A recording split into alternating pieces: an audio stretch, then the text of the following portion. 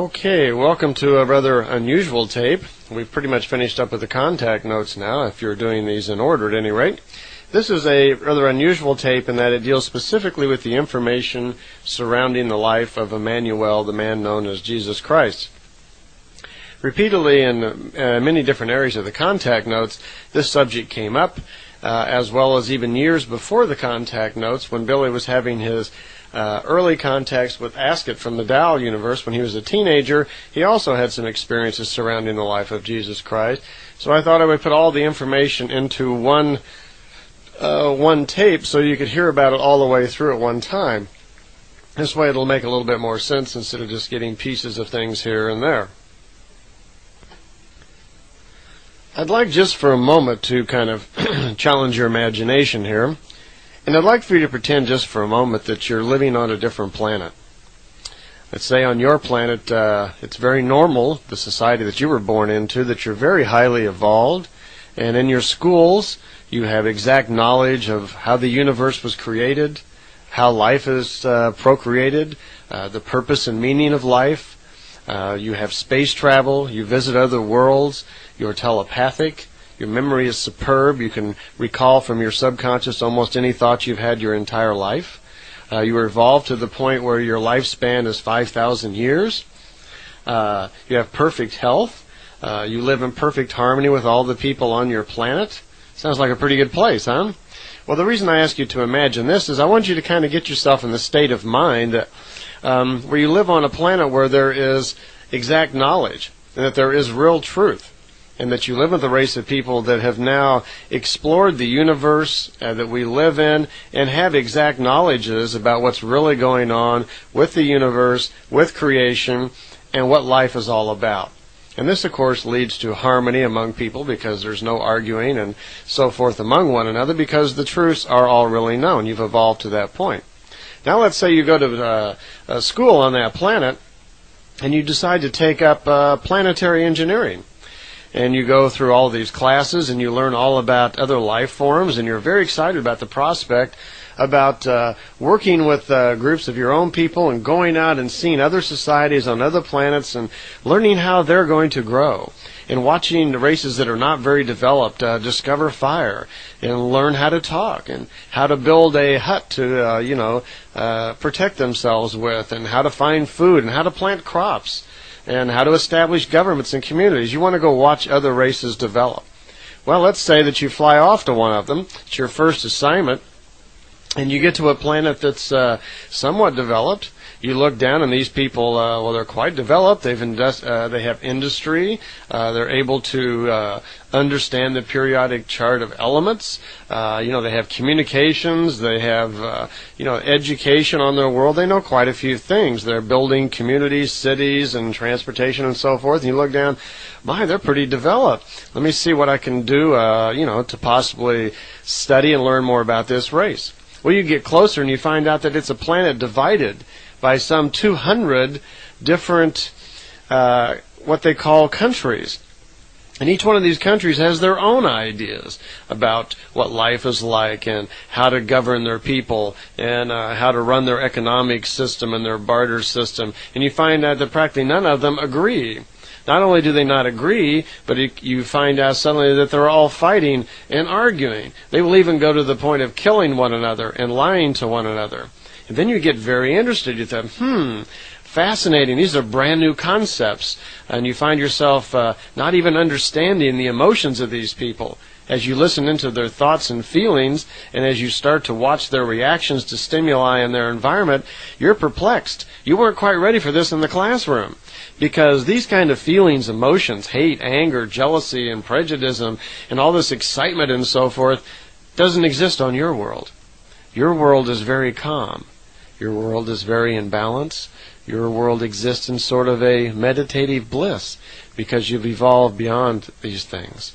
You now approach life with certainty, with truth, and an entirely different attitude than the people on this world are doing. So you have much to learn. And you suddenly notice within the hearts and minds of these people as you start listening that they're not filled with the same comfort, bliss that's on your world. Instead, it's a very difficult, hard life for the people on this planet. They're having a very difficult time getting along. And then it dawns on you, well, everybody on this planet seems to have a different idea about life, and they're all arguing and fighting and killing one another, and most of it's because they really don't have any real knowledge about the universe and what life is really all about. The meaning of life escapes these people, and they don't live in harmony with one another, with their planet. And oh my gosh, they're very close technically to coming out here into the free space. What's going to happen to them when they come out into the free space and suddenly find themselves face to face with all these other races, these higher evolved races, who have all these great technologies and all of this knowledge? Well, it could be a short ending for the people on this planet. We better do something to help them out. Most importantly, let's help them out so they can find peace within themselves, so they can start living as a brotherhood of love and sharing, and really discover the wonderful things and the wonderful type of life you can have when you live peacefully in harmony with one another, within creation, and with nature that you live with. Well, you've got your task set out for you, don't you? So you begin to examine this planet to try to find out, well, where can you start? What can you do to kind of help? Well, let's see. We have a couple of hundred different countries. Each one's got a leader. Each one's got a different idea on how to do things. Maybe you could just call all the leaders. Nah, that's probably not going to work out. They don't listen to one another now. Besides, I'm not allowed to interfere directly with the religious or power structures of a planet. We can't let ourselves be known. Because this starts impinging on these people's right to follow their own path of evolution. It's very important, as we know in our world, to allow everyone their own freedom of will, to allow them to learn on their own. They learn nothing if we do it for them. Difficult. Well, maybe we could just let some of them know. Well, how would we pick the ones that we would choose? How would we choose some of them? Maybe some of them are more intelligent than others. Let's examine more closely. So we spend some time examining different groups of people around the planet and find them, for the most part, just like we knew from class back at home, they're born pretty much with a pretty good sense of spirituality. It's when they come into the world, they're bombarded by all these unusual ideas, prejudices, and belief structures and so forth that really throw them off track and prevent them from really living in harmony with one another. Okay, we can't take too large of a group. Well, let's see. Maybe we could just leave some information for them. How would we do that? We could leave it in a book, or maybe we could just take over their communication system and broadcast all this information to them in their sleep or something. That might not work too good. Could establish fear or whatever if they thought suddenly that they were hearing voices from beyond. They probably wouldn't understand what it was. Well, I've got an idea. Let's try on this planet. Let's select one of these people at a very early age. Let's get them before they've been tainted by all of the deceit and lies that goes on their planet. And let's educate them when they're very young. So it might be similar to how they would grow up on our own world, where we really have factual knowledge about life and creation. Let's pick someone who's pretty evolved. Let's find one of them that's older than the rest, that has the potential for learning and understanding. And let's educate him from the very beginning for several years.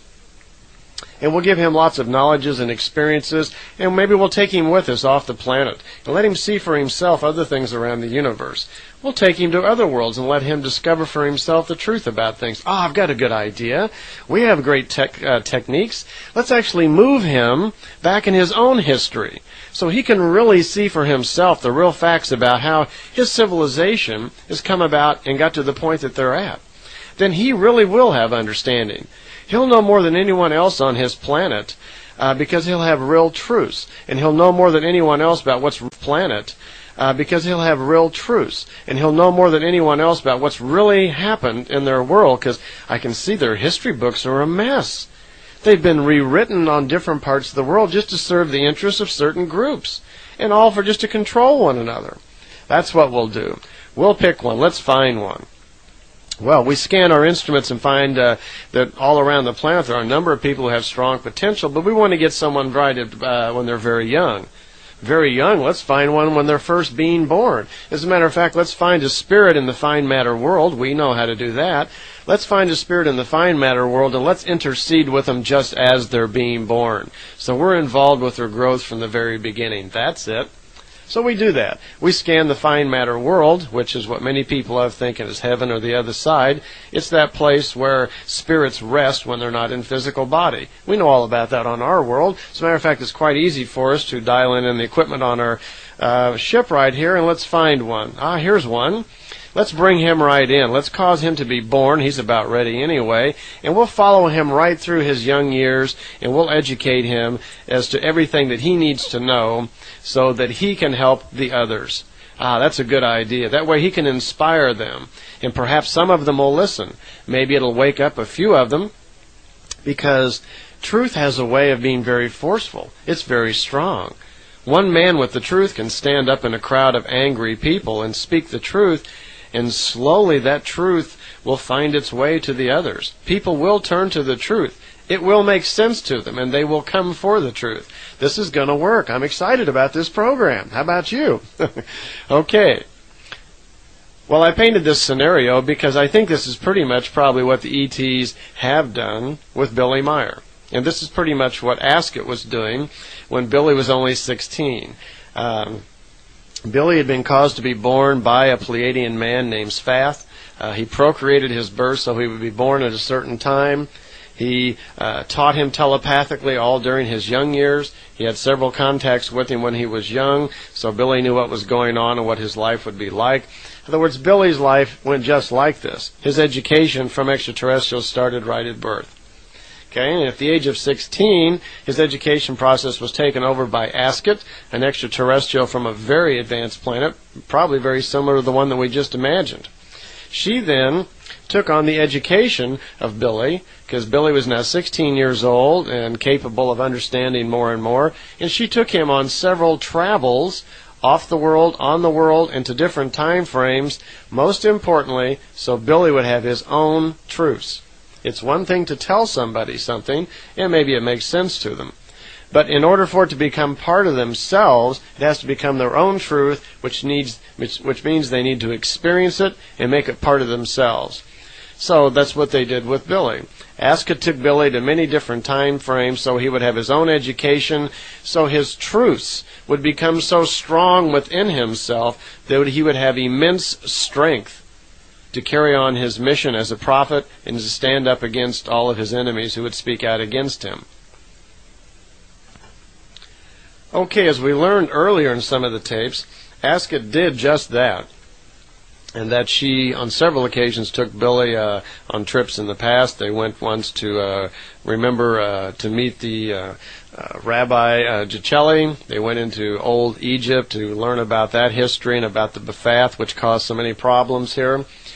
And on one particular occasion, she's taking Billy to Jordan, and from here I need to quit calling him Billy, because throughout this time period he was still known as Edward. It wouldn't be for several years after that that he would pick up the nickname of Billy.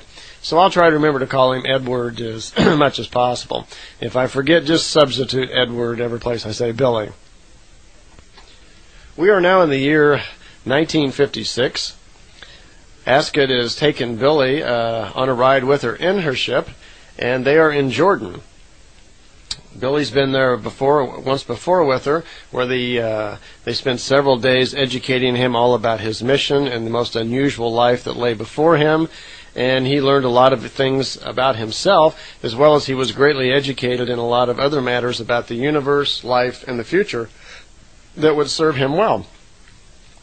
Interestingly enough, when they were in Jordan and they were walking, they came across a rather unusual individual named Jitchi. Now, Jitchi was a traveler, kind of a guy on the road, and Jitchi was about 59 years old. He was a Russian, and he had left Russia and taken off on his own and was just traveling with his pots and pans and experiencing the world and carrying his Bible with him. He was a Bible-carrying, God-fearing man. Well, they had a couple of conversations with Jitchi, and told him that they'd probably see Jitchi again, which, to their surprise, they actually did. They returned 2 days later to Jordan and to continue their contacts, because what they're going to do, Ascot has brought Billy, at the age of 19 now, to Jordan in the current time period of 1956, because they're going to return back to the year 32 in that same location. And for some reason, she brought him to Jordan, and they're talking there and discussing about his future life and his past life and so forth. And Jitchi comes and surprises them at the ship. They weren't expecting to see Jitchi at that point, but there he was. So Jitchi comes along with them, and I should give you a little background. Now, we went over this on another tape, so I'll run through it kind of quickly. Jitchi was a very religious type of person and had a lot of trouble understanding that this lady Ascot could be from another world and was not an angel sent by God. So after they got over that hump, it was decided that it might be a good idea for Jitchi to come along, and he was extended the opportunity to come with them if he would chose to do so. And there were some discussions, of course. Jitchi told them that he was God-fearing and believed in the Bible and all of this, and they had to have a few conversations with Jitchi before they left to explain that, one, Ascot was not an angel. She did not come behalf on any God, and she was not here to change the world or anything, and that Edward was undergoing, you might say, history lessons, and that the purpose of this mission was to educate him, and that Edward had already put out much effort over his short lifetime so far to educate himself very well in matters of spirit and so forth, so he would be ready for this particular journey that he was getting ready to take. Well, as I mentioned on the other tape, Jitchi goes with him. They do make a few other time jumps through history and kind of get up to speed, so to speak, so they'd be ready for this one. It's no secret that probably nothing has had more impact on our society on this planet the last 2,000 years than Christianity, i.e. the story of Jesus Christ. And no matter where you go on the planet, you can get yourself into a darn good discussion with anyone when you bring up the subject of religion. Because depending on where you were born and how you were raised, people from all different parts of the world all have a little different viewpoint. The majority of the world does not believe in Christianity. Just simple numbers. Most of the people are either Islamic or Buddhist. Not that many of them are Christian. Now, we live here in America where predominantly this is a Christian society. When you're born into this world, that's what you are told is true. There's no reason for us not to believe it. That's just what our parents and everyone tells us. But there really is no proofs provided, and we are not an open-minded society, at least we haven't been too much in the past, that allows you the freedom to actually learn about all the other religions. One of the problems is our education system. This country was founded on the principle of religious freedom. We do have freedom of speech, and fortunately in this country you can go seek out this knowledge. But you don't have too many options when you're a little kid. You're just taken by the hand and taken to whatever church or synagogue or center that your parents belong to. And for most of us grow up, at least for most of our younger years, we grow up just believing what our parents have told us because we don't get a chance to get educated in anything else. Well, here we have a chance. Billy's been, his educational life has been more controlled by higher beings, so he's on a little different path of learning. But Jitchi, his life has gone pretty much the way the rest of us have. Myself, I grew up in a religious family. My mother was a director of an Episcopal church and is very active in it. I have a brother who's a minister and another brother who graduated from Oral Roberts. So there are a few Bibles laying around my house. And myself, well, I was an acolyte and I grew up through the church, and there was a time I probably had the entire communion book memorized. So I have a little background in that myself. Jitchi was probably similar to that and was having a very difficult time now understanding what's going on and that how history could have got changed and altered so much. You can imagine what might happen to someone's mind when suddenly they find out most of the things that they know and they've been told are a little different. They're different and they've been changed on purpose. So that one might irritate you to find out that you've been misled, that things have been misrepresented all of your life and you were educated wrong. Well, they take off for the year 32. They get into Ascot's ship. Ascot, they're in Jordan now in 1956. The ship just pulls away from Earth. And as Edward described it, they pulled off the planet. You could see the planet very small down below. Ascot does something with the instrumentation, and they immediately kind of race right back into the planet and land pretty much in the same place that they were, except it's no longer the year 1956, it's the year 32. Now, I know the calendars are off, and when we talk of the year 32 here, we're talking about the age of Emmanuel, or Jesus Christ. From now on, we're going to call him Emmanuel because that was his real name. In the old language, it was spelled Jmmanuel, not so with an I or an E, but with a J. So we'll refer to him from now on as Emmanuel. Okay? They are now in what we're going to call the year 32, and it's just a few days before the crucifixion. They arrive there, and they get outside of the ship, and the first thing that Edward notices, he's looking around to see how much different everything looked, because they landed right back in the same spot. They're just a couple thousand years earlier. Well, he notices that the vegetation's quite a bit different. Trees are different. Some of the hills, the slopes and angles on them are a little bit different. But for the most part, he's able to recognize the landscape, and he can tell right away that he's at the same spot that they just left.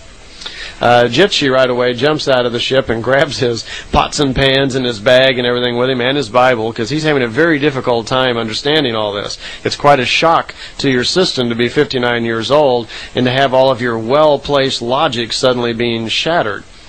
Well, Ascot explains that they're going to have to change their clothes because they're going to be here for 4 days, and they're going to do some traveling on foot, and they're going to go to different places, and they're going to mingle among the locals, and it's going to be necessary for them to wear these language translators around their belt. And she has some robes for them, which look like the typical robes of the time. Clothes were quite simple then. People didn't have haircuts too much, and they just, in most cases, just wore some sort of robe. And they had that as well. She had, and it isn't explained why, but she also asked them to take off their earthly clothes and put on the clothes that she brought for them from her planet. And these were silvery kind of looking suits of some sort of soft material. They had to put these on, and then they put the robes over top of that.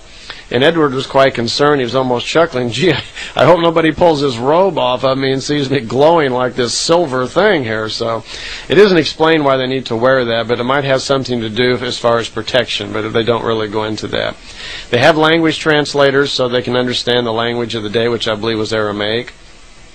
That's what the old... I don't know if Aramaic was something they wrote or spoke. I'm not sure about that.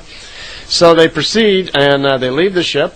Ascot explains that they're going to be on the road now for 4 days, and they take off on the road. Well, Jitchi still is mumbling as they go down the road. He's got his Bible with him, and he's getting very nervous because he already knows what's lying ahead. That actually they're going to speak to Emmanuel, that he, after all these years of his life, he never considered the possibility that he might actually come face to face with and actually speak to and talk to Emmanuel.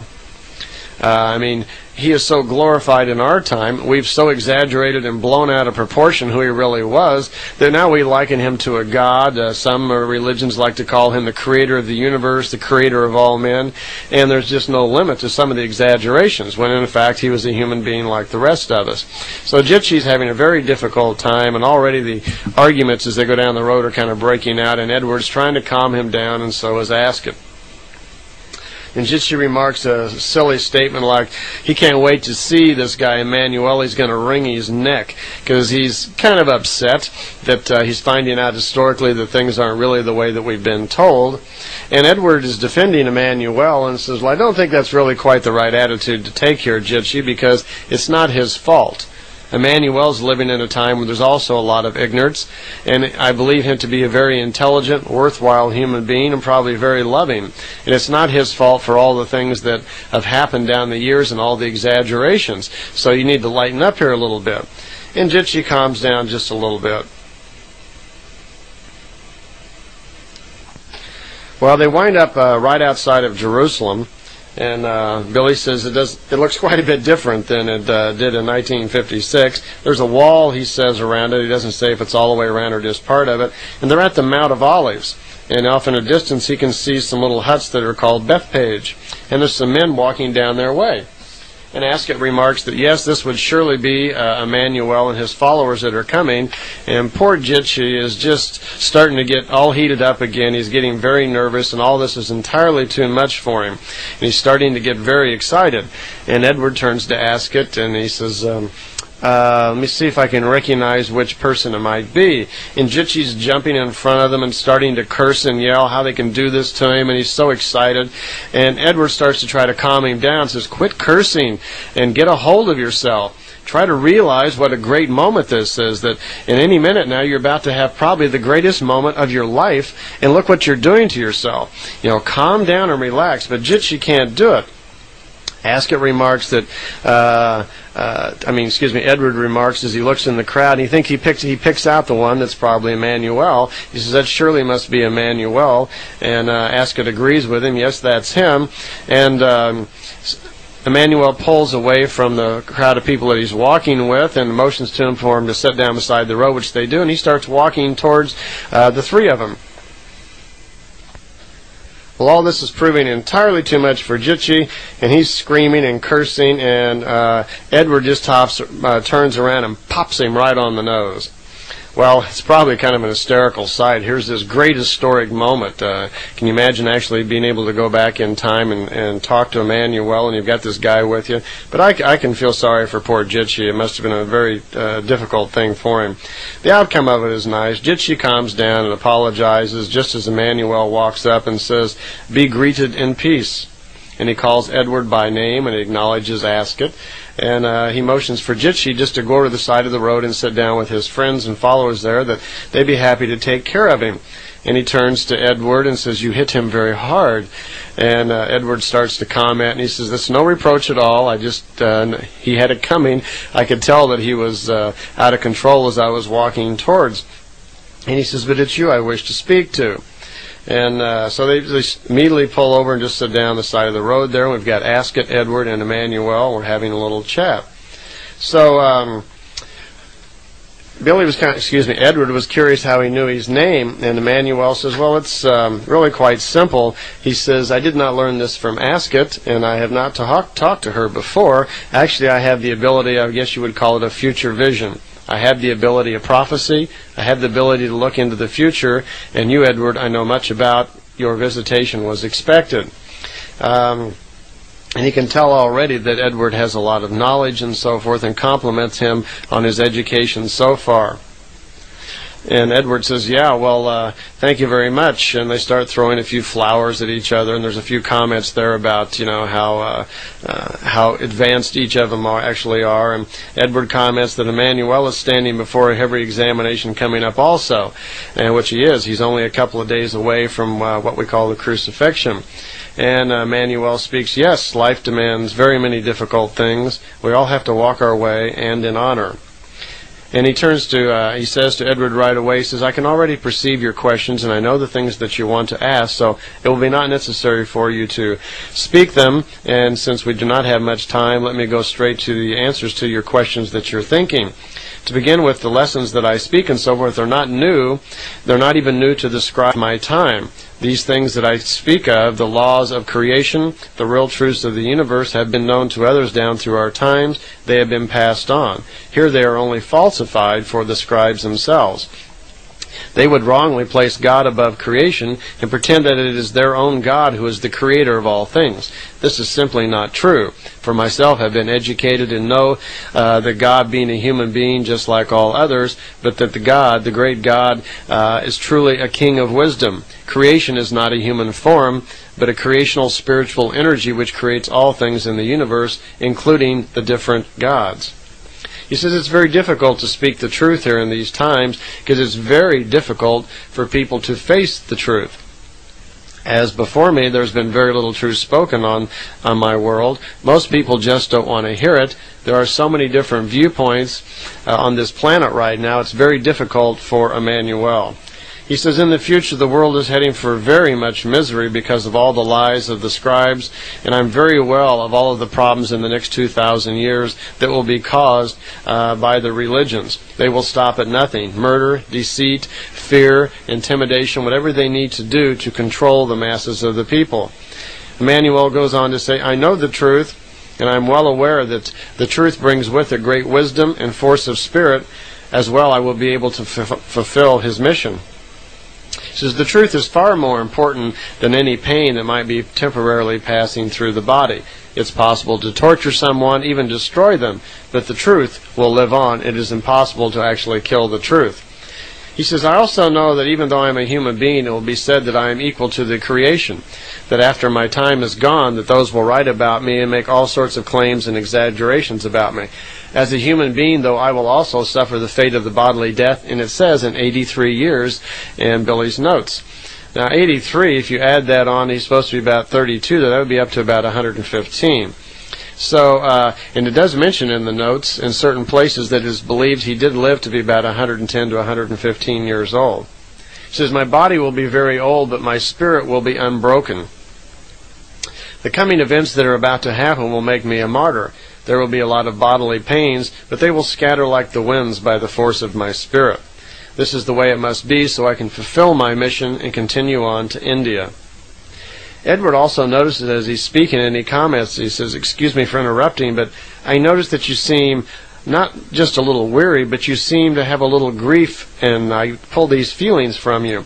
And Jmmanuel's a little surprised. He says, yes, I do. I grieve for this world with all of its problems, and I grieve for these people who have so little understanding and live such difficult lives and so forth. And he goes on a little bit about how the world affects him and how he is so sensitive to the sorrows of man.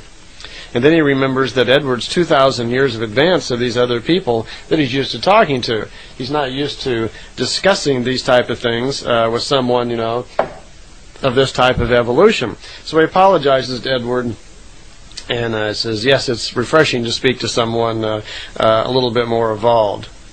So Jmmanuel's also aware, and he seems to be able to almost read Edward's thoughts quite simply. He says, I'm aware of the things that you know and the teachings that have already been passed on to you. You also have very great knowledges. He says, the first words of the New Testament will be written down around 200 years past his death, or assumed death, on the cross. Now here it gives us a clue to when Christianity was actually formed. Later on in the Talmud Jmmanuel on the other side, we'll find out that it was really the year 189 when Christianity was actually formed. Edward wants to know if any of his teachings are being written down. He says, I'm well aware that you travel and you speak and you teach what you can, but are these things being written down anywhere so that they might be preserved for the future? Because the New Testament as it exists today, there are many errors in it, there are many exaggerations. Jmmanuel comments that, well, my scribe and faithful friend Judas Iscariot writes down most of my important lessons, but try to remember that very few people read and write at this time. Judas can read and write. I myself can read and write, as it was necessary for me to learn during my own years of education when I was young.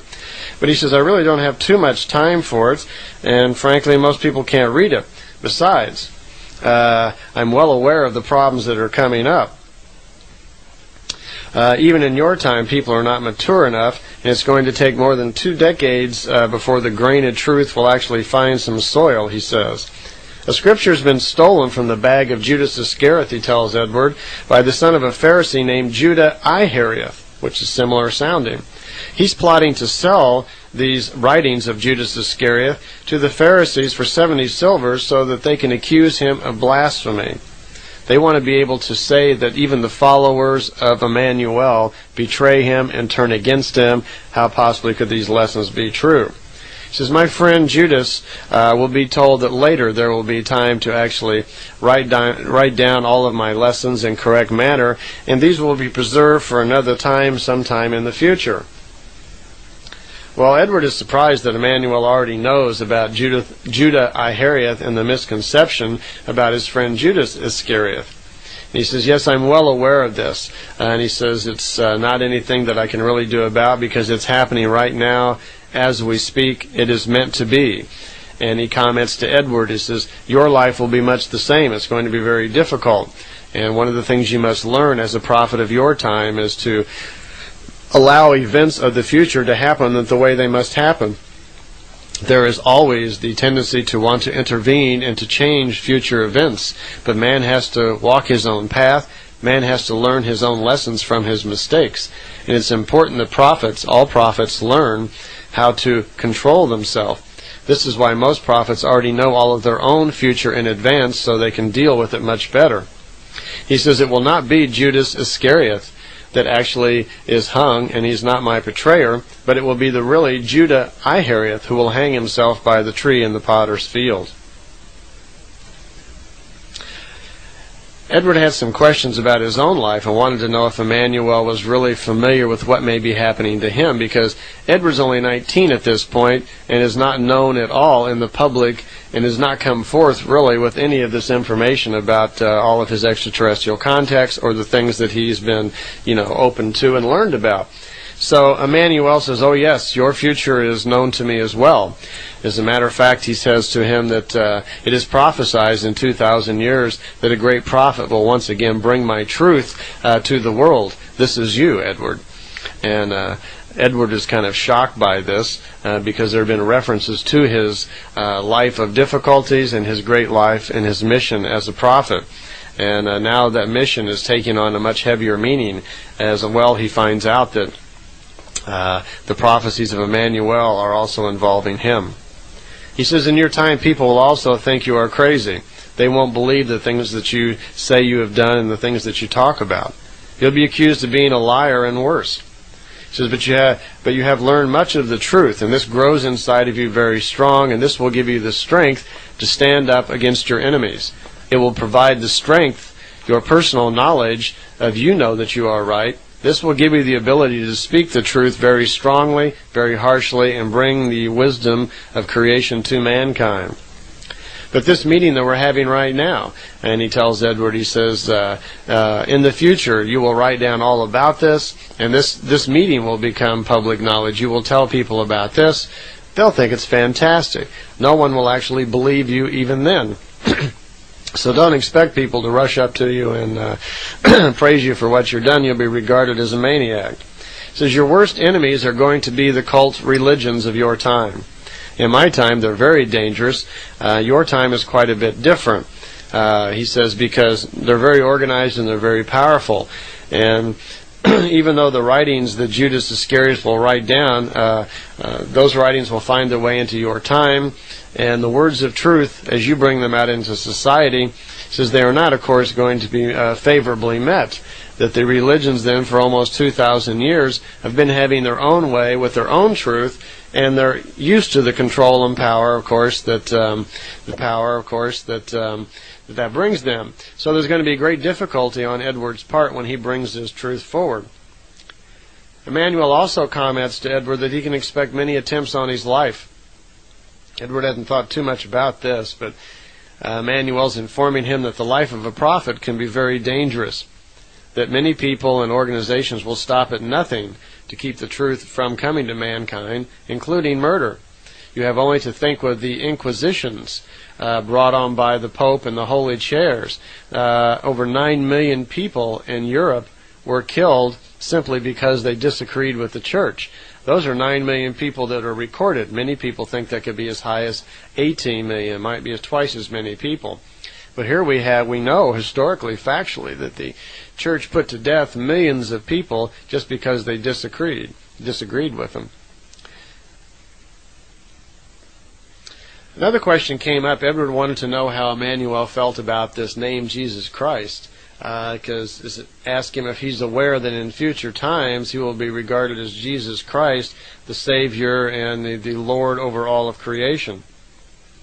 Emmanuel comments that as of this time as we are speaking, this is the first time I've heard that name mentioned. Until this time I've never been called that, nor have I heard that. He says this will happen later by one called Paul, who is my enemy. And for those of you who've been to your Bible school, you know that at the time a man named Saul, S-A-U-L, had approached Emmanuel. Emmanuel recognized him for the evil enemy that he would be.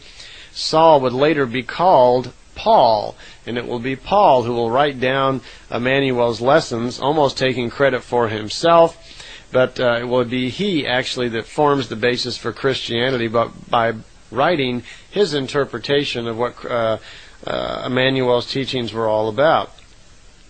He actually will establish Christianity, and Emmanuel calls it kind of a Paulism.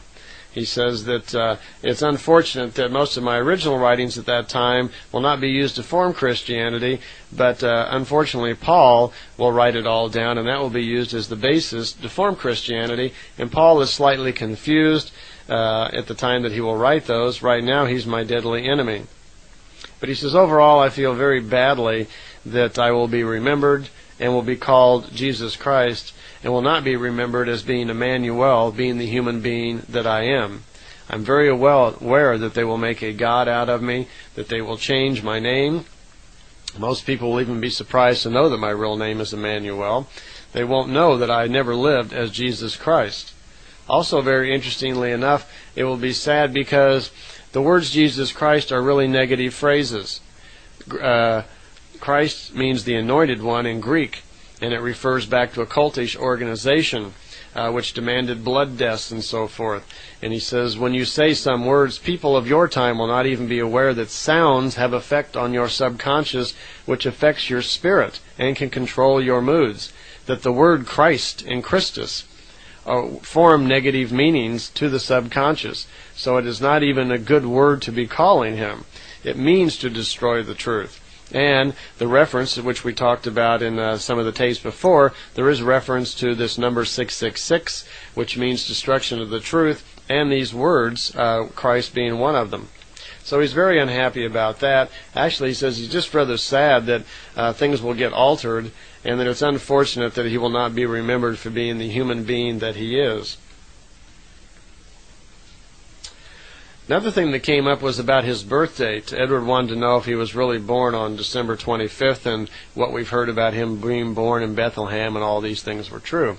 Emmanuel says, yes, I was born in Bethlehem. I was not the son of God, and never in my time have I ever said that. I don't claim to be the son of a God. I know full well who my father was. He was one of the celestial sons known as Gabriel, and he was a physical man. My birth date was not December 25th, but February 3rd. He says there have been mistakes in history. Apparently when we went on the Gregorian calendar, we slipped like 35 days or something, and I think that's what he was making reference to. But his true birth date was actually February 3rd. So he's a Waterman guy.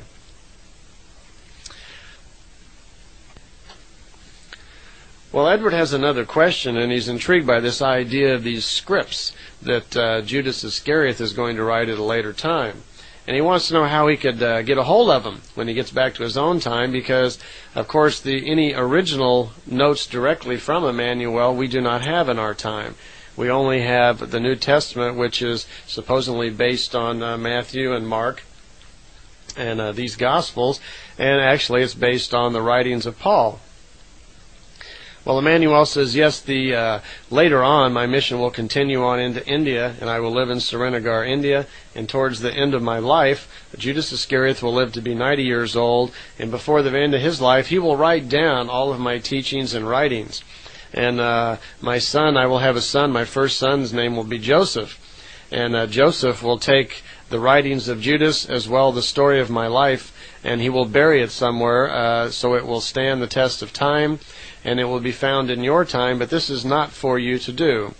As it turns out, it wasn't, because the scripts are written, the scrolls were written in Aramaic, which Billy wouldn't be able to translate anyway, and it was deemed, in the future, it was decided that someone else would be doing that. As well, Emmanuel knew at that time who that would be, and he even mentions to Edward that this will happen in your year of 1963, that these scriptures they're written in hand actually by Judas. Emmanuel does not write them himself. They are written down by Judas Iscariot, and they will be discovered at that time. But he says, I will inform you where they will be, and you will know all about them. There's a discussion then which is kind of interesting. Edward is learning a lot of different things, and among them he's learning mathematically and numerically how to calculate things like the evolution of a being. He's been intrigued where in the ships, an Ascot ship, they are able to look at the life of an individual on the screen and see their evolution, their birth time, their death time, and so forth by these high technologies. And she has also been teaching, and Edward has learned in India about how you can do this with numbers to ascertain the evolution of an individual. So there's a discussion which goes on for about 10 minutes between Jmmanuel and Edward, where they are discussing how they both do it, and they're working there to find out the actual evolution of either one of them. As it turns out, Jmmanuel has many capabilities that Billy does not have. As we know, and Jmmanuel reiterated that his main abilities are future vision, future sight, as well as the ability to heal. He has specific knowledges, and he's been well trained in these areas, how to get into the aura of another individual and be what's called a spirit healer. Billy does not have these same abilities. But on the other hand, the reason I bring that up is their evolution seems to be about the same. And by evolution, we're not talking about just knowledge, because Jmmanuel clearly seems to have the greater knowledge, at least at this point in his life, because his experiences and his knowledges seem to outweigh those of Edward. So even though Edward is learning a lot from Ascot, but they do calculate out that both of them are over 2,000 years in advance of their time. Obviously, Jmmanuel is, and we really haven't advanced too much as a society in the last 2,000 years. I mean, we have, better technology, we live better, the quality of our life is better, but I don't know that we've advanced too much spiritually. Probably a little bit, but we certainly haven't advanced 2,000 years spiritually. So I think it'd be really kind of a surprise to all of us if we could go back to those times and talk to the people back then and listen to the kind of stuff that's in their head. But you can do that here on our own world. If you go out and discuss at different places in the world the concepts of belief and religion and so forth and spirituality with people, you're going to be amazed at the ideas and attitudes that some people have. I've visited many different areas of this planet, and it amazes me, some of the concepts and the stuff that is in people's head about how they conceive life. Well, I can see we're running out of tape, but not things to talk about, so I'll see you on the other side.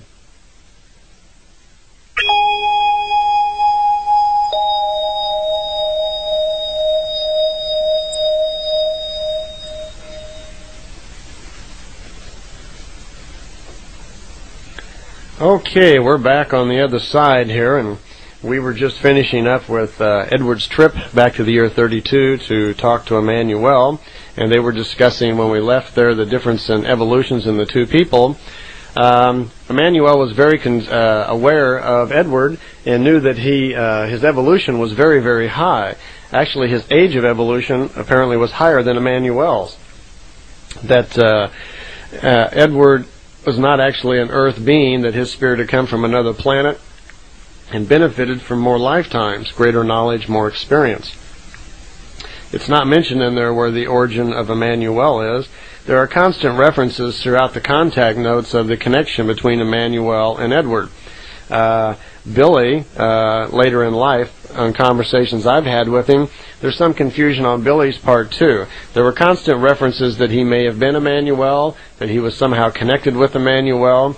It's quite obvious that he actually is the prophet who is bringing back the teachings of Jmmanuel that Jmmanuel prophesied about. This is already happening here in the year 32, and Billy is the prophet that is spoken about.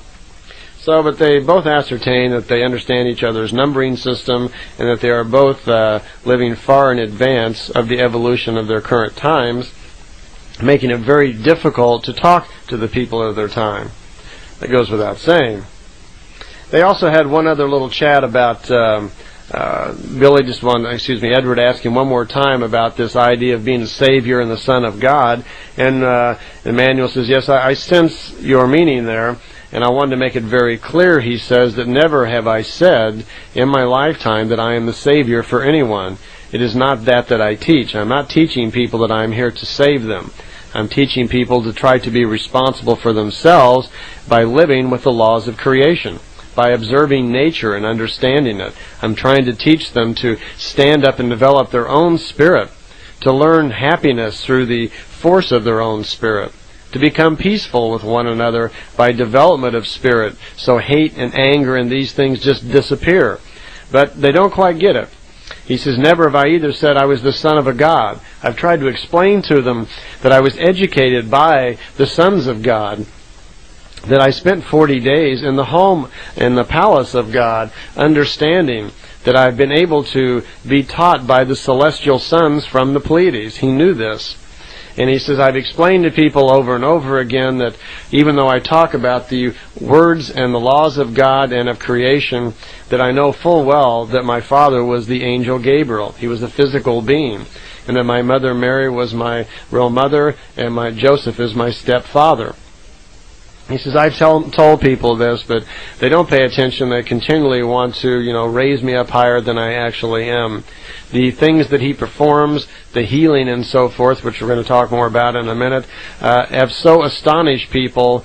It is so advanced for their time, and our time also, that people can just not help themselves that to believe that he is some sort of God. But he wanted to reiterate that never had he mentioned this, that he is fully aware that that there are many gods, and that the great God of the three races of the human earth, who started the three races on earth, is a human being, but one that is just greatly more educated, a king of wisdom. And as we learned earlier, the Pleiadians call these people Ishwishes, when they are on the very edge of all knowledge of the physical and spiritual life.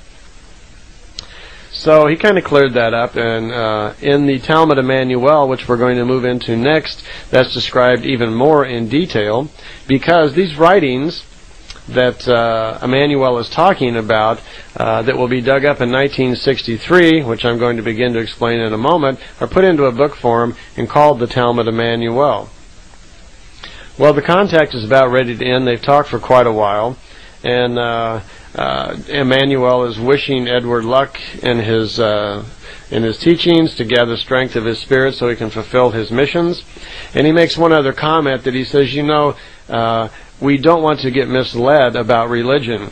Religion has many good qualities, and we owe much thanks to religion for preserving as much of the teaching and stories of my life as they have. Because, and even Edward agrees with this, that religions on their own are not wicked intrigues. They are not bad. There is much good in religions. It is simply the misuse of them, which is misleading to people, and which is so harmful to people. Those people which take the goodness of religion, exaggerate it, and bend it around. I know for myself, and being raised in an Episcopal family, that there are a lot of very loving, beautiful people who believe in Christianity, who are very devout in their beliefs. And these are wonderful people. And the priests, for the most part, in most all of the churches, are the same. They believe full well. They are full of love. They are wonderful people trying to do something well for humanity. These people are not the problem. There are many people who exaggerate and pretend that Jmmanuels was something that he's not. Hardly anyone knows the real truth about the real life of Jmmanuels, and that's what the Talmud Jmmanuels is going to bring to the public. But he just wanted to make it clear that he understands the differences, and he's not trying to make the statement that religion is bad. It is the misuse of it which is leading people astray. Edward has a comment about Ascot not being included in the conversation, even though she's been sitting there all this while. And Jmmanuels, he seems to be very exacting, a very intelligent person who is right on top of the thoughts of Edward all the time. And he remarks it was that the conversation was for you and I, and that Ascot full well knows all of the laws of creation and is aware of all the things that we're talking about. And it was my time to speak to you, and I'm sure that Ascot takes no reproach to that. And Ascot chimes in, of course. That's exactly why I was here. So with that, they get up, and Jmmanuels says, follow me, and they walk over to the followers they're sitting across the road, where Jitsi now's had his chance to make a few friends and calm down, and he's having a great time there himself, and he's not paying any attention to the others. So Jmmanuels and his followers move on down the road and go on, and Jitsi, Ascot, and Edward then return back to Ascot's ship and return back to their own time frame. They do not stay there for the next coming of days, which of course are very important in the life of Jmmanuels. Okay, this next part, we're going to go over the actual scrolls that were written by Judas Iscariot. We've heard in the previous section here how Judas Iscariot has written down much of Jmmanuels' teachings during the time of his ministry, but they've been stolen by Judah Iscariot, and used against them. And the other problem was, as Emmanuel pointed out, hardly anybody reads or writes in that time period anyway. So he was well aware of being a future visionist, Emmanuel, being able to see the future, that it would be important later on, as there was evolution in society and as people became clear in their thinking and were more open to the truth, there would be an opportunity to reiterate the truth in the future and have it take a foothold in our society. And that's when we're living now. We are at that time. So, as we will read in the Talmud Emmanuel, the book that's going to be formed out of the scrolls that Judas Iscariot will write, what happens after the crucifixion is they will continue on. Emmanuel will eventually wind up in India, where he will live in Srinagar, which we're going to talk about. And Judas Iscariot will write down all of his lessons, and these will be buried in the ground. Well, in 1963, the Pleiadians led a Greek Orthodox minister named Rashid to the spot where these scrolls were actually buried. Now, they were buried exactly in the original tomb of Emmanuel, which we'll talk about a little bit later. And they were underneath a rock, and they were dug up by him. What happened was, once he dug them up, they were in a kind of a glass resin sort of case. And it looks like the resin had almost been poured over them or something. And Rashid took those, and as I understand from other people, I believe that they were actually taken to the British Museum at one point. To try to authenticate them, and since they were in the old Aramaic language, this is strictly second-hand knowledge, and I don't know how accurate it is, but from what I understand was they were not able to authenticate the scrolls as far as aging, because they were in this resin box, which seemed to prevent them from aging.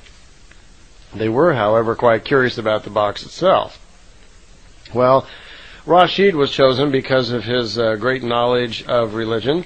Pleiadians then helped teach him Aramaic, so he could begin to translate these scrolls into German. He worked on them very diligently, but he himself was having many doubts as he began to read them and find out the truth about the original teachings of Emmanuel and how things had actually been altered, even his name, and much of the teachings themselves were quite altered. So he had a few doubts on his own, but he was able to continue actually translating all this stuff into German. And he contacted Edward Meier and let him know that he was doing that. And Edward actually met him in India, and on 3 different occasions they went out to the grave site in India where Emmanuel was actually buried. Now, this is an unknown grave site. It's not where people commonly think it is. It's out on the edge of town somewhere in the mountains on the side of a hill. And both Rashid and Billy had been directed to there. Billy was most interested in going there because during his time when he was visiting Emmanuel in the year 32, he was, of course, very curious, like anybody would be, what was really going on here. If he was really in the year 32, was this really happening? Was this some sort of mind control thing, or what was really happening? And he was challenging his own consciousness as to how this could be possible. So he was told by Emmanuel that when he would move to India and live there, he knew where his gravesite would be, that he would leave something buried for Billy, so that later on in his own time he could go there and dig it up, and he'd know that he was not absolutely crazy. So Billy did go to the gravesite on 3 different occasions and dug deep down into the sand and so forth where the gravesite was, and found what he was looking for, which turned out to be some sort of foil object that we mentioned earlier, that at least let him know he wasn't crazy, and that had been left there by Emmanuel for him, like 1900 years before then. So these scrolls, which were not at that site in Srinagar, they were back in Jerusalem at the original site where Emmanuel was supposedly buried for his 3 days after the crucifixion. That's where the scrolls were at. They were placed there, which we'll go over again later, by Emmanuel's first son, who also was named Joseph. So the scrolls were dug up, they were translated, and they contained the teachings and story, the life story of Emmanuel, completely through his ministry, up through the crucifixion, and up till his time of death at 110 or something like, we don't know his exact age. He was over 110 years old. So it was the complete life story of Emmanuel. Well, what happened was, unfortunately, this minister was working on them. And as he was doing so, he began to get threatening letters and threatening calls from different extremist groups that heard that he had these scrolls and did not want them exposed to the public. So they took off, and he and his family went into hiding. They were hiding out in Baghdad. And when they were in Baghdad, they were approached by some Jewish extremists who threatened his life and were trying to get the scrolls, so he fled to a Lebanon refugee camp. And there, once again, he was attacked by Jewish extremists.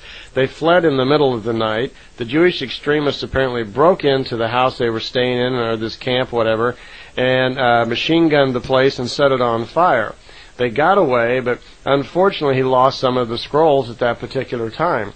He escaped with his life, wrote Billy a letter, and had transmitted Billy some of the scrolls. Actually, all that he had left at that time was the first 36 chapters, of which apparently there was about 200 chapters altogether. So he, about 100 chapters. So he sent what he had, which is what we have today. Billy then got them translated in German, and there was a translation in English for us to read. So what we have are not the original writings of Emmanuel, but the original writings of Judas Iscariot, his scribe, talking all about the teachings of Emmanuel and his life story. Now, what's left of these scrolls is put into a book called the Talmud Emmanuel, and it deals with his life. As you'll see, I'm going to go over the book now for you and tell you what's in it. It will deal with his life up through the crucifixion and beyond as he moves into Damascus and then into India. Also, at the beginning of the book, there's a little forward there, an explanation by Billy all about the book and how it came about and the story of it, which is pretty much what I just got through explaining. And there's also a picture of what Emmanuel looked in there, how he looked. Now, it's not exactly a picture, it's a drawing. He at one point had asked Semyasi if she could draw a picture of Emmanuel so he could put it in this book. And she was a little concerned. She said, well, why don't you draw it yourself? You're quite handy, and you know what he looks like. And he says, well, I don't have the talent for the drawing. Besides, it'd be better if you did it. And so she agreed, and she drew a picture of what Emmanuel actually looked like. And that's in the very beginning of the book, so you get to see that. It's just a hand drawing done with, like with pen, so you can see. And as you can see from this picture, that he doesn't really look anything like, the usual pictures we see of a young, blonde, smiley, happy-looking face fellow. He doesn't look like that at all. Billy once told me that he's the same height I am, which is roughly about 5'11" and a half. And he weighed about 170 pounds, 175 pounds. He had a very heavy build, broad shoulders, heavy hands like a farmer. He was a Jewish boy with dark curly hair. So he doesn't, and this is what the picture looks like, the drawing that Semyasi did. So he doesn't look exactly like the images that we're usually seeing and so forth of him. Interesting to know, when you see this picture, your thoughts will probably reflect to the Shroud of Turin. They're sometimes called the death shroud or the death cloth. And this is supposed to be the cloth that Emmanuel was wrapped in after he was taken down from the crucifixion cross. And it's supposed to contain the likeness of Emmanuel, and there's been arguments for years over its authenticity. Billy says that the drawing in the book should prove to you that it's not, because it doesn't look anything like the image that we generally see from the Shroud of Turin. Billy says the Shroud of Turin is fake. It's not real. Okay, let's talk a little bit about what's in the Talmud Emmanuel. It's about 100 pages long, and much of it is pretty much the Bible stories that you've heard and aren't too much different. But the beginning of it is certainly different, because it explains very well from Emmanuel's viewpoint who he was, who his father was, and how he got his knowledge. And this is quite a bit different than what you've been told in Bible school. So that's the main part I want to go over. I'll also tell you how you can get a copy of the book, because the book now is published in America. It's almost a secret, though. You'd have a lot of trouble finding it, but I'll tell you where you can get it, and I'll put the address down at the end for you here so you can order that book if you'd like. Okay. I have a copy of the book here with me as I'm doing this, because there's so many names and things in it, and some of the areas of this book I want to quote to you exactly, because I want to make sure I get them right. This is not a book on just theory and philosophy that you just want to talk about. There's some really very interesting passageways in this book. To begin with, when a book first starts out, it goes through the genealogical tree of Emmanuel, tracing him back to his origins, so you can see actually where he actually came from.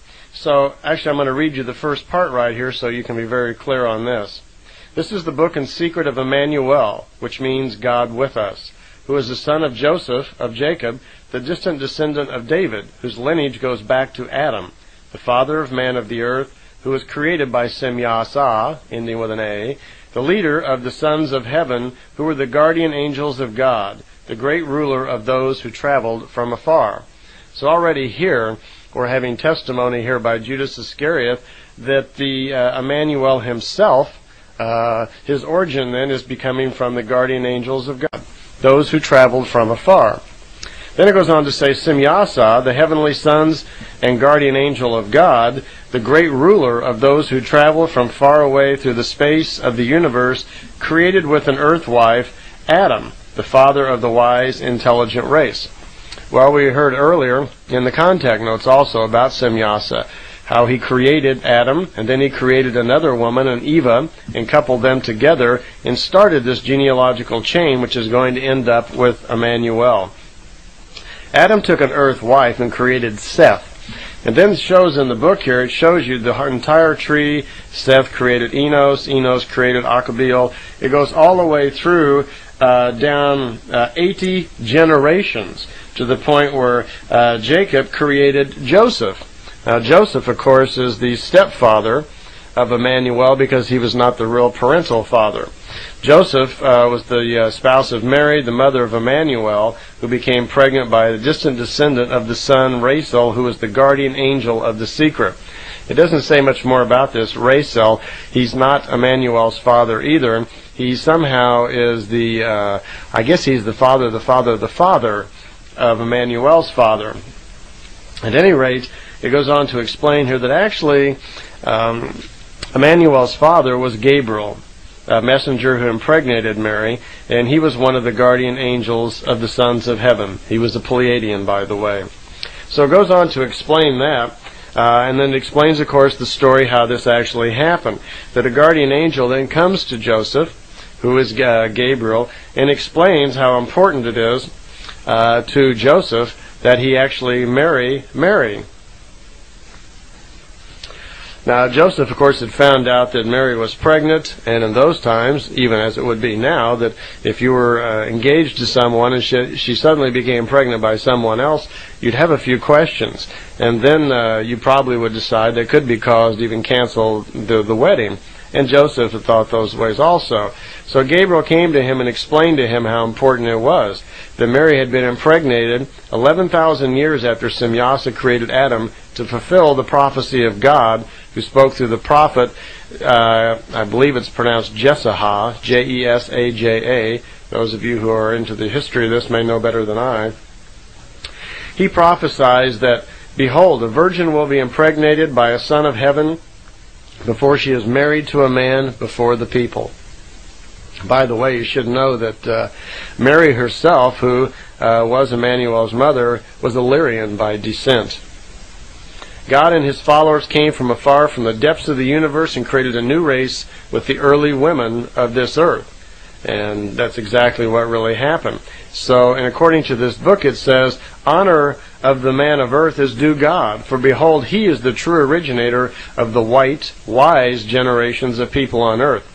You see, the gods, the celestial sons, were of Illyrian descent, were a white race, very blue-eyed, sometimes green-eyed people, and were the, you might say, the more beautiful-looking people. And they created, when they intermingled with the then developing earth human beings here on earth, who were brown-skinned, they created their own white race here, which was far better looking and more evolved than the developing earth human beings who were not as old and were not nearly as developed. So this is what they're referring to. It also goes on to say that God reigns over the earth, the Lord of the celestial sons and men of this white race. Now bear in mind also that when the Pleiadians are talking about God, they're talking about there are many gods. God is a king of wisdom. He is an Ishwish. And there have been many gods on different planets. There is not just one God. They're referring to the God over the three developed human races here on earth. God is the lawgiver of this human race, and his wishes shall be obeyed. Mary became pregnant by the law of God. It was decreed that Emmanuel be born. Gabriel was chosen as the father. Mary was chosen as the mother. And so that what was filled was the law of God. So Joseph hears this and he agrees to wed Mary. And we know about that at any rate. So of course they are married. Mary is already impregnated. And by the way, it was not done with any magic, possibly with some sort of artificial insemination. We don't know for sure. But it was either that or it was physical. At the time, Caesar Augustus decreed that a census of the world should be happening. We know about that. And that's what brought Joseph and Mary into Bethlehem, because that's where Joseph's origins were. That's where his family came from. So he returned there to be counted. And the time they were there, apparently it was pretty busy in town. And it was time for Mary to have her baby, but there was no room. At the inns, they couldn't find any room. So they had to sleep in the straw, of course, outside, and Emmanuel was born in the straw. Well, at the time, Herod Antipas, who is the governor, hears of the birth from some wise men. Apparently what has happened, that there's a light in the sky, like a big tail of the comet, they call it, and three wise men come all the way from the Orient. They hear voices from this light in the sky, and they are told that a great king of wisdom has been born, and they should follow this.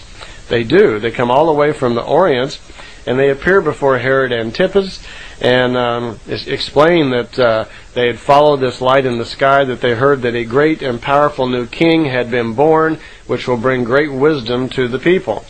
So they follow it. Herod was very frightened by this, as we read in our own Bible stories, and thought this new king might exercise some cruel power. He was probably rather concerned that it might throw him out of office. And he wanted to know where this newborn child was. Well, the three wise men told Herod that he says, well, in Bethlehem, in the Jewish land, for it was written by the prophet Micah. And so at this point they didn't know exactly where, but they were quite sure that it was going to be in Bethlehem because of this prophecy.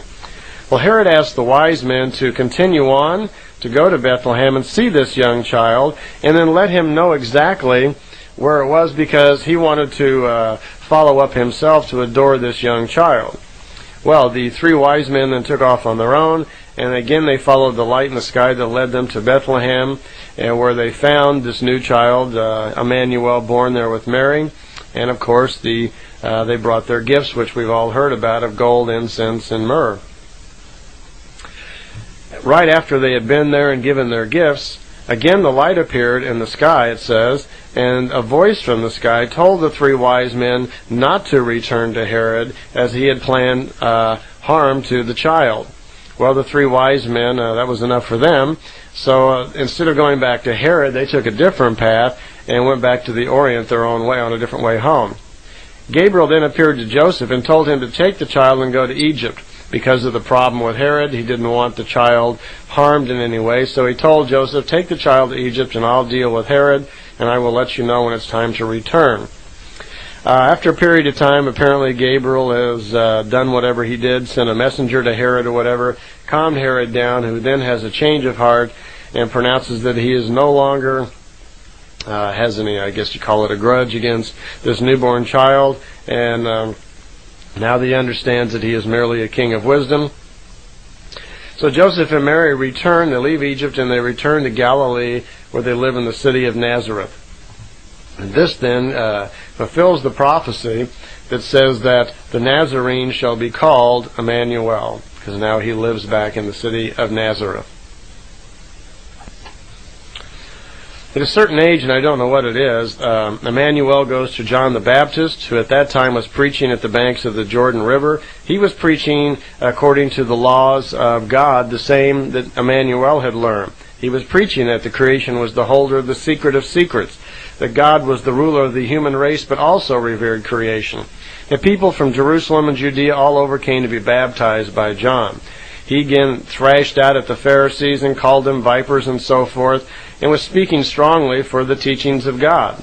Emmanuel came to him, and when he did, John was surprised and says, "Well, I need to be baptized by you, for you are of greater wisdom than I."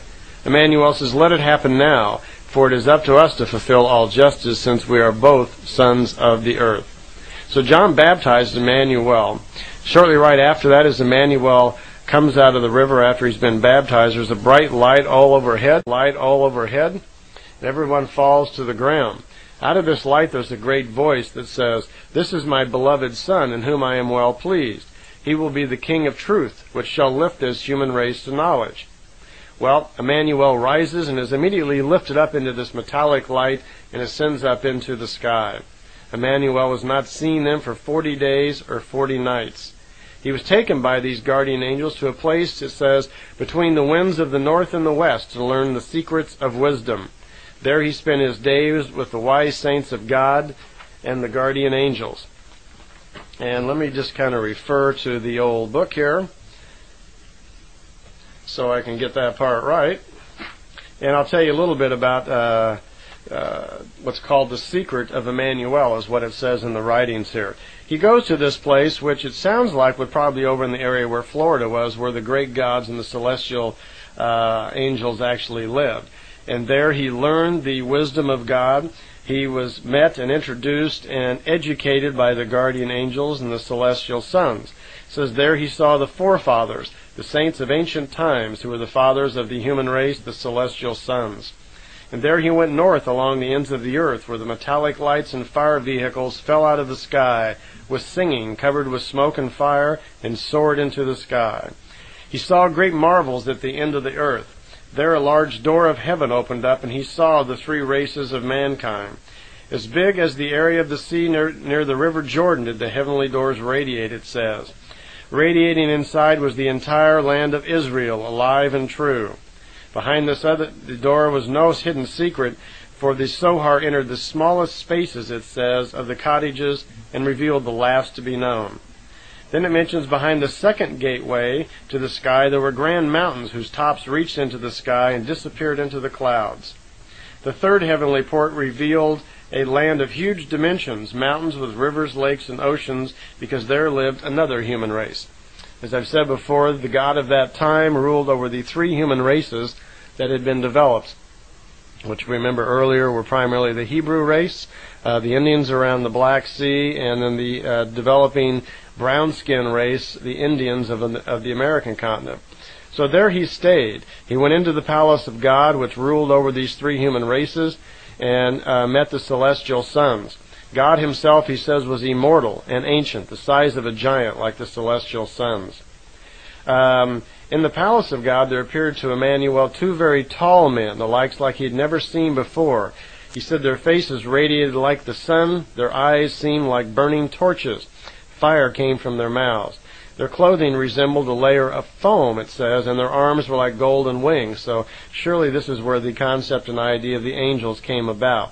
It says in here that they lived in their own world because this world had killed them.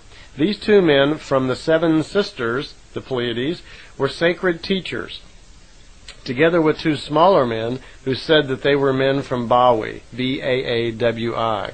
And you'll remember from Billy's contact notes that the Bawi on some occasions were aiding the Pleiadians even here on earth. So this is where Emmanuel got his education. During those 40 days and 40 nights, he was taught the laws of creation, he was taught the laws of God and to understand nature, and most importantly, he was given his great abilities of healing and future vision that would serve him throughout all of his life. And through the rest of the Talmud, it is not entirely different than the Bible stories we've read, where he does healing and so forth. But in each story you find constant reference to the laws of God. Nowhere in here does Emmanuel ever talk about being the Son of God. He always attributes his father as being Gabriel of the celestial sons. And at no point in here does he call himself Jesus Christ. It's never mentioned in the book. And at no point in here does he ever revere himself as a redeemer, a savior of any type. But the book, it refers to his lessons, how he tried to teach people through parable, how to learn, how to think, how to develop truth for themselves. He spoke to them continually about the will of the Spirit, how to develop strong will through the laws of creation and the knowledge of Spirit. The stories of healing lepers and so forth are in here.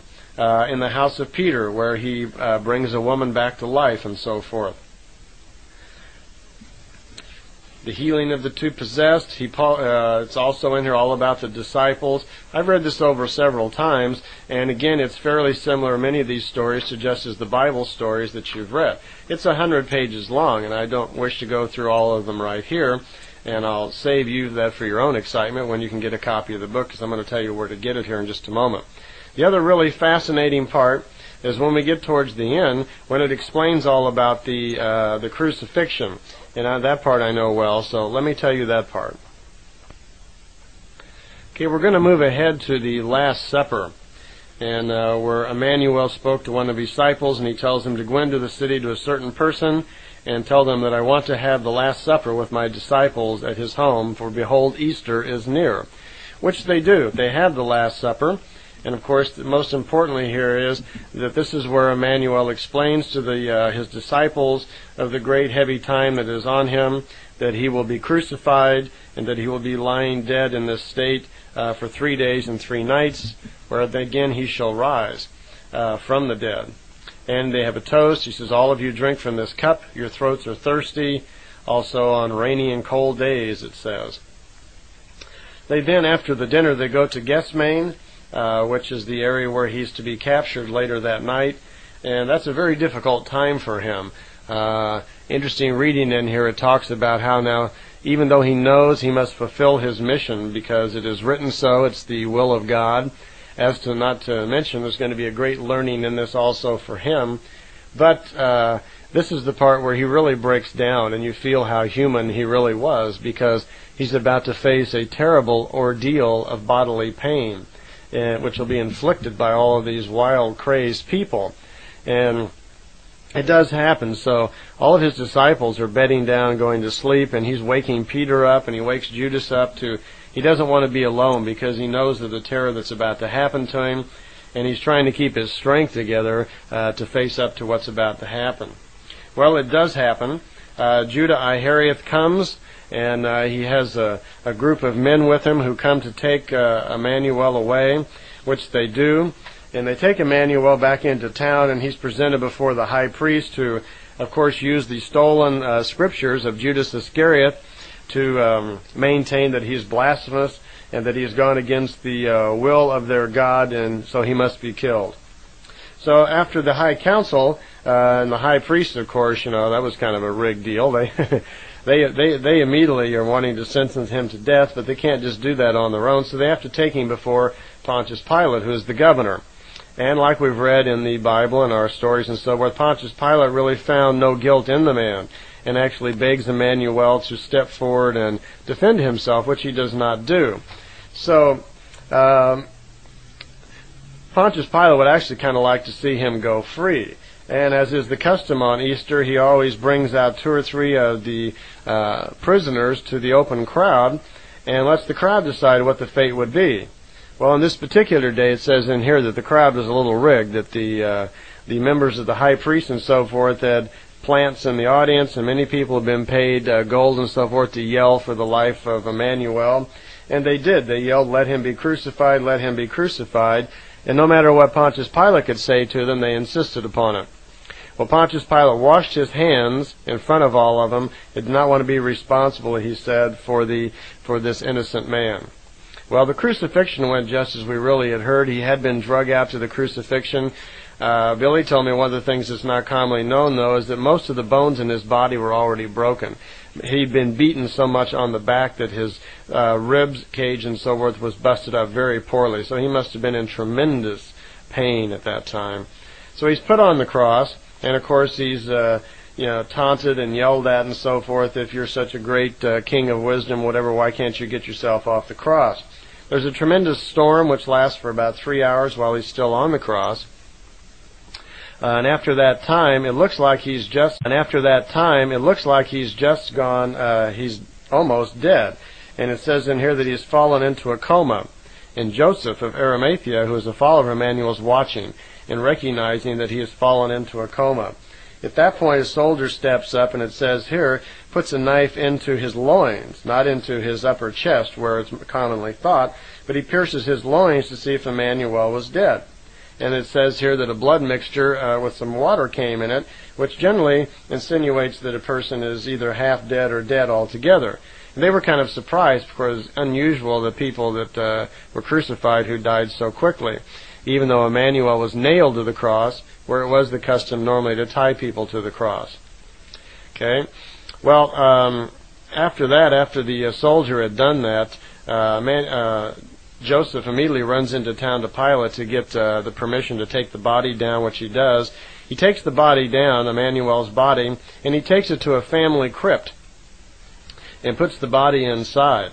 And the interesting part was, it says in here that there's like a secret entrance to this. Guards are placed in front because the high priest are worried of his prophecy of returning after 3 days, if someone may steal the body and claim that he still lives. So they put guards out in front, and the guards and Mary Magdalene are out in front of this tomb, while Joseph and 3 friends of Emmanuel's from India have access to this tomb through a secret entrance somewhere in the back. So they treat him, get him back into health. It's even suggested that his father comes to help out, and Emmanuel sneaks out the back. At that point, there is a white light in the sky, and Emmanuel's father, Gabriel, comes down and puts to sleep the 2 guards in front with some sort of light device, and pulls the rock back to show everybody that he has risen. And he tells Mary then to go into town and tell everybody that he's gone. He says, don't be, and he tells her not to be afraid and so forth, but of course, how could she not really be? Well, at that point, what happens is Emmanuel appears another time or two for his disciples, and he has to, as fate would have it, he has to do something with Saul, who has been his biggest enemy up to this point. And after Emmanuel's gone, and he goes on to Damascus, Saul then begins to create terrible problems in going around and trying to stamp out all of Emmanuel's work, and is having people, anybody who still talks about Emmanuel, he's trying to have them arrested and so forth. So Emmanuel does something about this. And on the road to Damascus, he waits for Saul, who's coming along the road. And by benefit of some friends of his of India who give him some powder and so forth, he creates an explosion on the road of smoke. And then a voice booms out to Saul, and Saul is very afraid. He says, who's there? Who's there? What's going on? And he says, I am Emmanuel, whom you persecuted in your hatred, as you do my disciples. Get up and go into the city and let them teach you according to how you are supposed to live. Well, Saul is, he's of course very shook up by this. He thinks that it's the reincarnation here, or resurrection, because Saul believed in resurrection, not reincarnation. So Saul, of course, then goes into Damascus. He's taught by the disciples of Emmanuel, but he doesn't get it quite right, and this actually is the basis of Christianity. Saul, who is called Paul, then writes Christianity in his own words, and that's the foundation of Christianity. The Talmud doesn't stop there. It continues on to explain how Emmanuel has been in Damascus now for 2.5 years. He then calls for his mother Mary, his brother, and for Judas to join him, which they do. And says for a long period of time, Billy had to keep kind of secret about this, but then he let the Talmud out. And it goes on to talk about how Emmanuel, at 45 years old, he marries a young and pretty woman who has him numerous descendants. And as the normal head of every family, he settles down in today is what is called Srinagar, outside of Kashmir, India. There he made many journeys and kept preaching his teachings and so forth. And at the age of about 110, between that and 115, he died a natural death and was buried in Srinagar. His mother Mary, by the way, died when Emmanuel was 38, when they were on the road in Pakistan. And she's buried somewhere in West Pakistan. I have not been there, in a little town called Mari, M-A-R-I, and that's where she was buried. Judas Iscariot died at about 90 and was buried at a place not far from Srinagar. The firstborn son of Emmanuel, which he has several, is also called Joseph. He wrote down Emmanuel's story and added that to the teachings of Judas Iscariot, which is what we've been reading. And he left India after his father's death. And after a 3-year journey, he returned to the land where his father and had lived, and died in Jerusalem, where his assumed death in Jerusalem was. And there he took the original scrolls he had from India, and he hid them in that tomb where Emmanuel had originally lain. He thought that would be the safest place, and it was. That's where they stayed until 1963 when they were dug up. So Emmanuel did live on. He lived in Srinagar and continued teaching there. Not only that, he ventured out on many occasions into other areas trying to spread the word of his teachings. It's most, from what I understand, his name at that point in India was called Yes Asif. I think he had several names at the time, but that's, I believe, the most common one. I didn't get that from Billy. I got that from another book called Jesus Lived in India, which I went over with Billy, and he agreed with that Holger Kernstein, the man who had written the book, who was very close on many things, and that apparently was Emmanuel's name during that time period. A couple other things. Well, one other thing anyway. I told you earlier that I wanted to let you know where you could get a copy of this little book so you can read it. As in any interesting document like this, of course, historically this book is going to be challenged, and many of us could read it, and if you're not more well-schooled in Christian history than I am, it would be very difficult for you to read this and try to authenticate it. But there are many people throughout the land who are very knowledgeable in these areas, including a author of a book called Celestial Teachings, James Deardorff. And James Deardorff did write a book, and it's called Celestial Teachings, The Emergence of the True Testament of Emmanuel. Now, I should let you know that Professor Deardorff, he was a professor at Oregon State, and he spent 6 years examining the Talmud Emmanuel when he got a hold of it, and wrote this book called Celestial Teachings. The book itself is much longer than the Talmud is. The book itself is 300 pages long, and what he has done is he has gone completely through the Talmud in every way, and being a Christian historian, has tried to authenticate or reveal to fraud these writings. And overall, I can't go through the 300 pages and explain it to you, but his general assumption was, when he was done, that yes, this is the true testament of Emmanuel, and probably and quite possibly predates the Gospels of Matthew and Mark. You can get this book called Celestial Teachings, and you can also get a copy of the Talmud Emmanuel, which is now published in English, and you can get it from Wildflower Press. This information will also be in your exhibits there, but just in case you lose those, I'll put it here on the tape for you. Wildflower Press is located at P.O. Box 230893, Department CT, as in Cat Thomas, in Tigard, Oregon, Tigard, and their zip code there is 97224. Now, at the time that we're making this tape, in 92 anyway, let's see if we have some prices here. Okay, Celestial Teachings is $17.95. The Talmud Emmanuel is $15.95, it says here.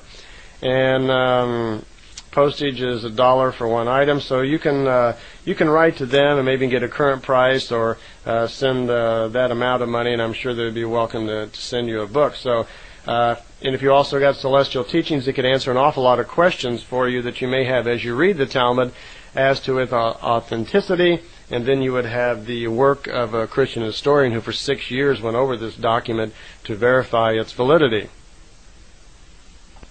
Okay, so ends our tape on the Talmud Emmanuel, so you can fast forward, and I'll see you on the next tape.